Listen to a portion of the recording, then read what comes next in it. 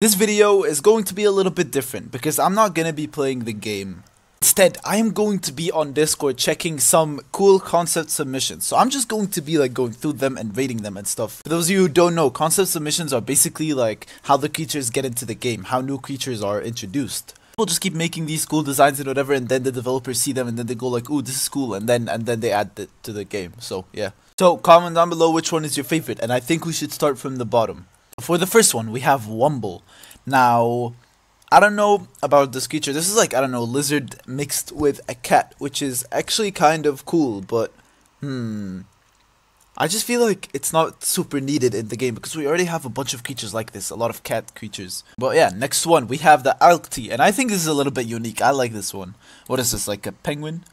Yeah, it is a penguin. I'm actually very smart. So yeah, I think this is like a penguin bird creature, and I really like it. It is a penguin mixed with an octopus. This is very cool. I approve of this, and I'll give it an 8 out of 10. 9 out of 10, I don't know. I wish it was a tier 3 instead, though. Now, we have the Elasmo. Elasmo, that kind of sounds like my YouTube channel. But this kind of looks like a galactic creature, and it looks very cool. I feel like we have a creature like this. I'm not sure which one it was, though. But yeah, it's basically a floating Cyrodon. I don't know. Tier 4. I actually like it. I like it. I like it. If it had some like unique abilities, I would definitely approve of this. Yeah, so it's a quick creature. I like quick creatures. I like tier 4s. I approve of this. 8 out of 10. I don't know. There's just not too much to it. Then we have the Lidend. Very elegant creature over here. This is a flying photovore, and it's actually pretty cool. I don't think we have any creature that looks like this. But this is like a sun creature, and I actually really like it. I don't think we have like sun creatures. It's like a sunflower, yeah. I approve of the Lidend. I'll give it a 7 out of 10. I don't know. It's just I just don't find it too interesting. And then we have the Borathos, and whatever the heck this is, it looks so cool. It's like a dinosaur creature. It looks like a Triceratops. I don't know, like an armored It's like a Triceratops mixed with an Epithelium. Very cool. I really like it. This would be like in the royal thingy. It's only a tier 3, so it kind of be like the Trikylo. I don't know. If it was a tier 4, I would love this. I would love for this to be in the game. It's like a warrior creature. 7.5 out of 10. Alright, I don't even see this creature, but I'm sure I'm gonna give this something good because I already like the colors. Oh, this thing doesn't even have a face. What is this? Hey, how do I zoom in? Alright, yeah, I don't know. It doesn't have a face.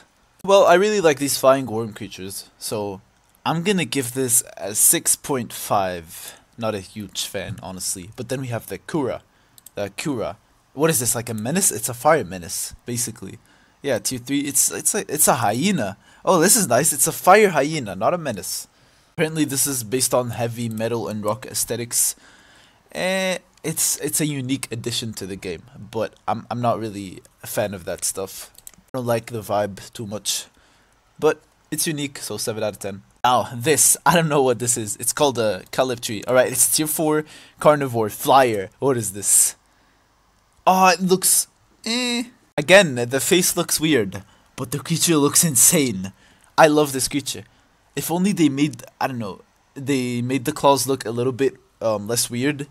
And the face, I don't know, something about the face. Well, it's cool. It's a night terror, and it actually looks very, very cool. This creature would be like a, I don't know, flying Oxytalis? Glass cannon, so it would like have low health but deal a lot of damage with its huge claws. I like it. 8 out of 10. Then we have the Gombialo.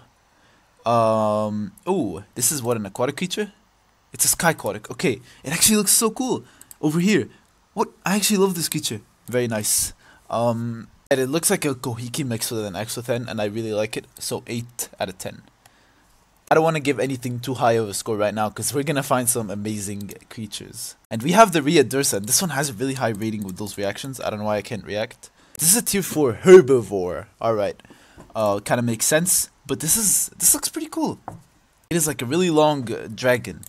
And, yeah, it's basically a flower bloom creature, I guess, and I really like it, so 8 out of 10. It's like an upgraded Sokurin, kind of. It's just a better Sokurin. And then we have the the Akuxturuxmox. Very nice name. Very nice name you came up with here, Kazara Knight. Right, so the Acoxtorcus is an aquatic creature, I believe. Is an aquatic herbivore. And I think it's just a big tanky creature, whale-like. I like it, but we already have the Aegin Warden. This is not too different. It's just like a little, I don't know. But I approve, 7.5 out of 10. And then we have another creature that Kaiser Knight made, and it's called the Garalocus. This is a tier 5 aquatic, and it actually looks so cool. Right now, the only aquatic apex predators we have in the game are Magnacetus and Aegin Warden. And like one more would actually be so sick. I think I love this creature. This is a 9 out of 10. It looks so cool as well. Then we have the Veritaramilin. Okay, so we've had a lot of carnivore plants, and as cool and creepy this thing is, we've had the Skulderouge, we've had the Frunalixian, we've had so many grass or like plant creatures. I've had enough of them, alright? Please don't add another plant creature. So yeah, this creature is very cool, but I don't think we need it, so 6 out of 10. Now, I don't know what this is. Okay, Geothorok, tier 5, Tectonic Terra Guardian. This is a carnivore or photocarnivore. And this thing looks huge. This would actually be so sick. If they added this, this would be the true Godzilla of Creatures of Sonaria. Not even Korthos anymore. Korthos would just be the skinny version of this. But this thing is a beast. I don't know if I want them to add it or if it would be too much abuse, you know, if it would be like too crazy. Because Korthos is already crazy, nothing can beat it, and I don't know. But if they add like a little twist to this creature and add it to the game, oh my god, that would be crazy. I love it. I love it. 9 out of 10. 9.5 actually, because I don't know if I'll find a better one. Soltrekken, a tier 3 omnivore, electric creature. We already have in tier 3 the Karuku electric and Vamora, which are electric. So if this was like a tier 4, that would be cool, because we don't have any tier 4 electric creatures, I think. Except Zolbatros if that's in tier 4. But yeah, this is a flying robot creature, and I don't think we have a lot of robot creatures. It's just a Jetty Bean, and like, I don't know, probably one other thing. But this is cool. I prove 8 out of 10 because it's an electric robot. I like that. Then we have the Atphisium, tier 3 omnivore, flying creature, and I don't know. We have the Urzik Ares and a bunch of stuff that kind of looks like this. It's the color is interesting, but design is just, I feel like we have too many creatures that already look like this. I don't know. 6.5 out of 10. And then we have the Oratum.